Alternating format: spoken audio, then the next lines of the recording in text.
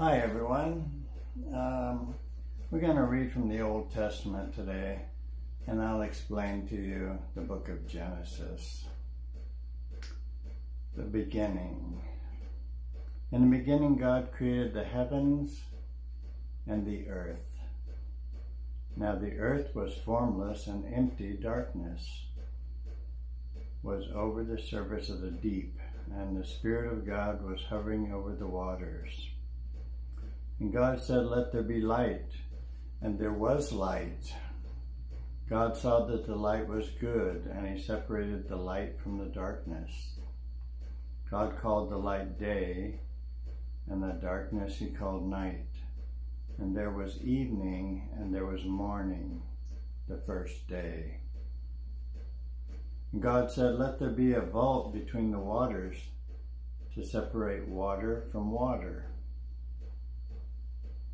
So God made the vault and separated the water under the vault from the water above it. And it was so.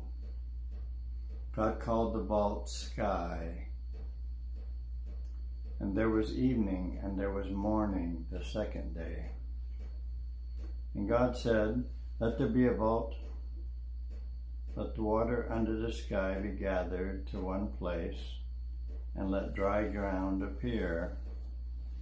And it was so. God called the dry ground land, and the gathered waters he called seas.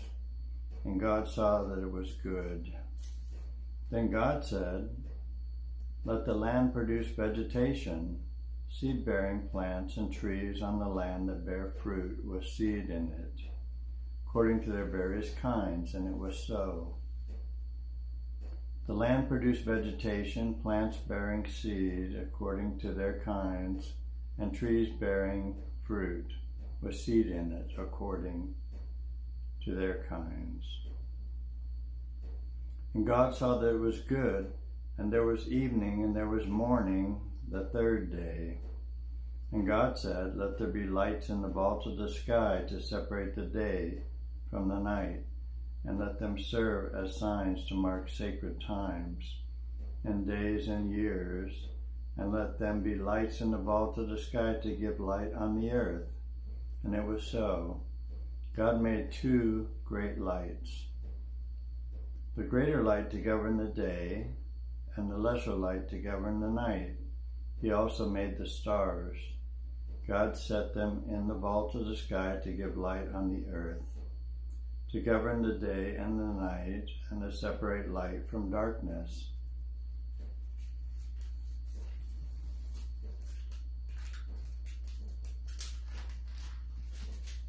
And God saw that it was good, and there was everything, and there was morning, the fourth day.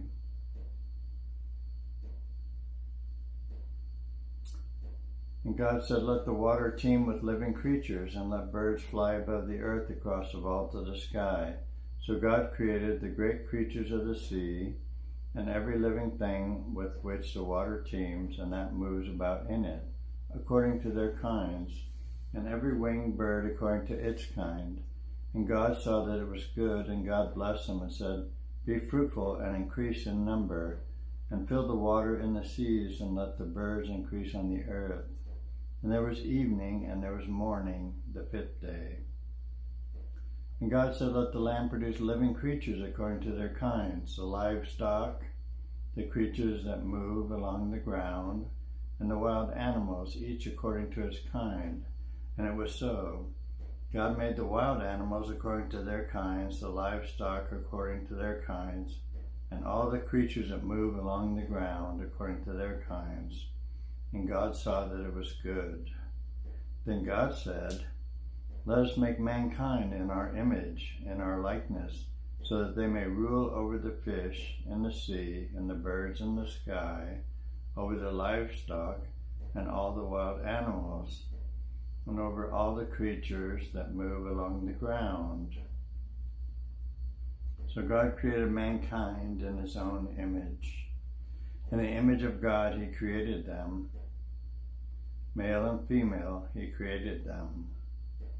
God blessed them and said to them, "Be fruitful and increase in number. fill the earth and subdue it.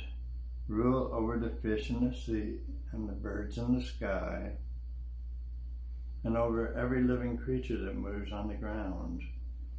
Then God said, "I give you every seed-bearing plant on the face of the whole earth, and every tree that has fruit with seed in it, and they will be yours for food."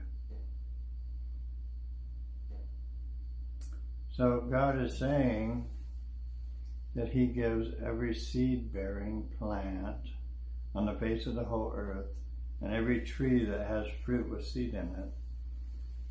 And God wanted us to eat all those for our food. He doesn't say to eat all the animals. He says rule over them, but he doesn't say to eat them. "And to all the beasts of the earth, and all the birds in the sky, and all the creatures that move along the ground, everything that has the breath of life in it, I give every green plant for food." And it was so.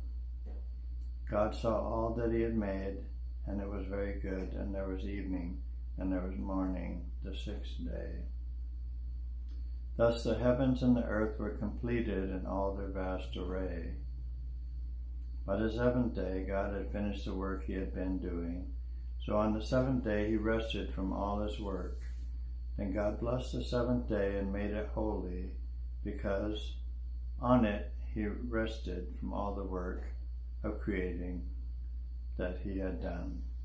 So we'll stop there. And this is the book of Genesis, and it's from the Old Testament. It's the first book of the Old Testament, and describes how God created heaven and earth. So we'll continue tomorrow on the second chapter of the Old Testament. Thank you.